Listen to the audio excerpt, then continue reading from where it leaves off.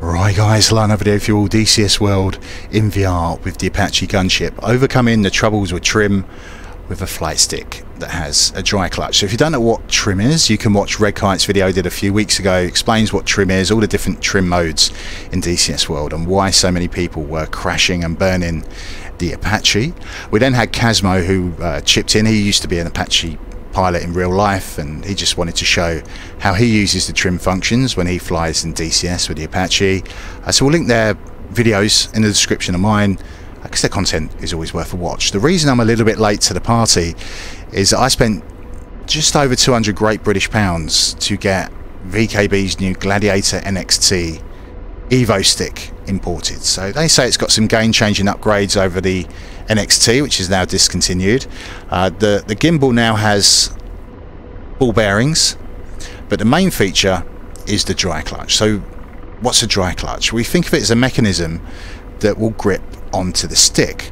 So there's really a couple of reasons we'd want to use this. You might want to use the stick as a throttle. They sell something that's called the Omni throttle. So if you're left-handed especially, it's very difficult to find a throttle to go in your right hand. So this is now a godsend to left-handed people. You can have an EVO NXT for your right hand as a throttle, and another one for your left hand as the flight grip. You can tighten down the dry clutch to hold the stick in position. It's working as a throttle.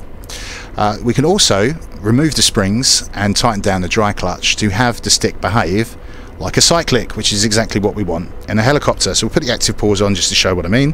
There's a Cyclic stick. I can move it forward, let go, and it stays where it is. Pull it back, stays where it is. Anywhere it goes, I'm not using a button to trim. My EVO stick is staying in that position that you're seeing on the screen. So yeah, it helps with immersion. It's a good quality of life feature to have. So I've taken the springs out. Some of you will be wondering, how do you find center position then if you've got no springs to do it for you? That's a good question.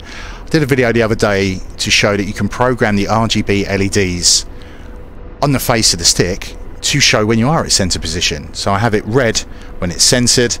If I'm pitching or rolling, it goes green, or twisting the stick. But you could change the color to whatever you wanted. You could have yellow if you're rolling, green pitching, orange for twist, whatever you want to do. So yeah, that's really helpful. But some of you will be thinking, you're in VR, how the hell do you see an LED? Well, there's a nose gap under the headset. I can peek below and see that LED. I can see my keyboard if I do need to push buttons. So it's yeah, it's possible. So some of you will be wondering, can you still use the stick with the springs in and use the dry clutch? Well, yes and no. It really depends exactly what you're trying to do.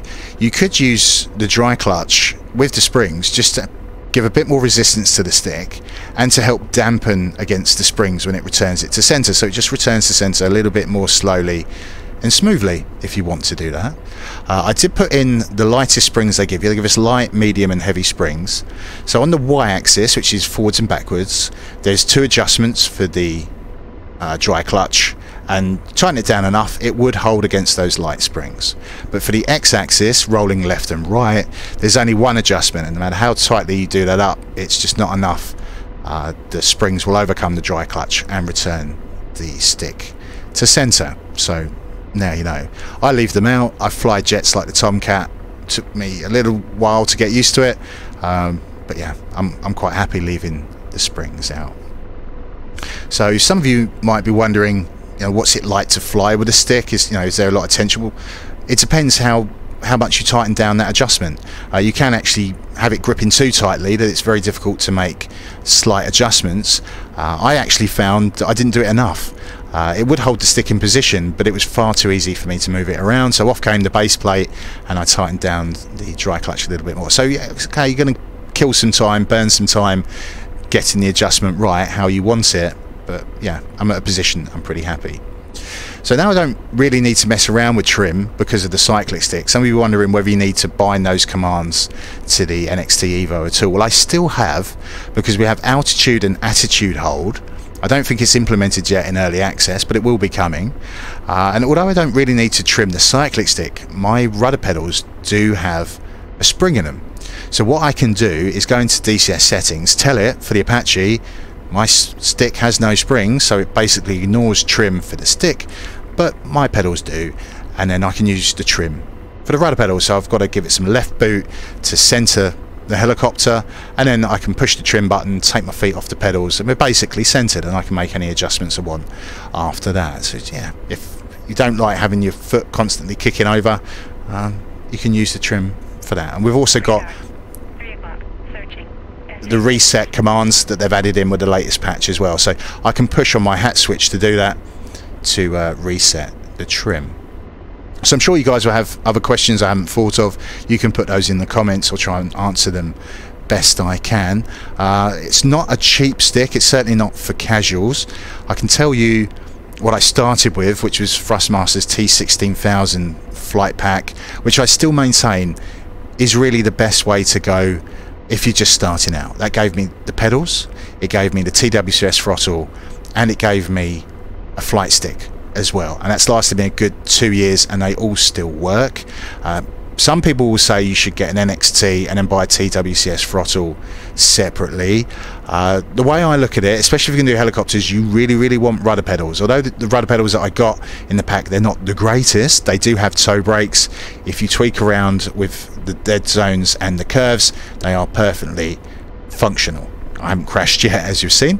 So if you actually price it out, the cost of the pedals plus the TWCS, for the sake of another £20, you can get the full pack with the flight stick. So people can slag off the flight stick all they want, the T16K, but for 20 quid it's not too bad. Once you've bought a better stick, you can convert it to left-hand use and have HOTAS if you do space sims or stuff like that. So that's the way I went, and I'm now upgraded to the NXT EVO. I've got plenty more buttons and hat switches to get more commands done. Certainly much better than the T16K stick, but to be fair, this EVO has cost me more than that entire flight pack put together. So okay, we've got a twist grip on the EVO, which we could bind for rudder and the torque pedals in the helicopter, but I can't see me flying a helicopter twisting the stick all the time. I just don't see that feasible. So I've opted to change the stick. I have put in a pre-order for Windwing's new Orion 2 throttle. I find that quite interesting. They've made some changes over the original Orion. Some people had some concerns about the cables, the wires bending and moving around. So yeah, they made some changes to that. And we can change the grips, so we can use it for jets and then take those grips off. You can buy a collective to go on there. So I don't know. I might just end up buying the Gemini base and the collective separately. I don't know how much I do need the collective. I'm reasonably okay using the throttle for that, to be perfectly honest. It's just another immersion factor, moving your hand up and down for the collective. But yeah, we'll see how we go. The pedals I think are good enough, so I don't really need to change those. There are certainly better pedals. They don't have springs. They can be, just sort of set and forgotten about. And make your adjustments as needed, but each to their own. I don't really want to go bankrupt for my flight sim hobby. I know lots of people are really into it, but with this EVO stick, I've certainly got enough commands under my fingertips. Having that Orion is going to give me some more buttons and switches, for the flaps and landing gear and stuff like that, just to make things a little bit more interesting. So once I get hold of that, we can do another video for that. Have the entire setup in action. The next video I'll do will launch off some Hellfire missiles from the co-pilot gunner seat. We'll do some strafing runs with a 30 Mike cannon. Just for a little bit of fun. So we'll leave it there, guys. Hopefully the video's helped you out. Have a great day, have a great evening, whatever it is you choose to do, and as always, I'll see you when I see you next. 10 o'clock. Ciao for now.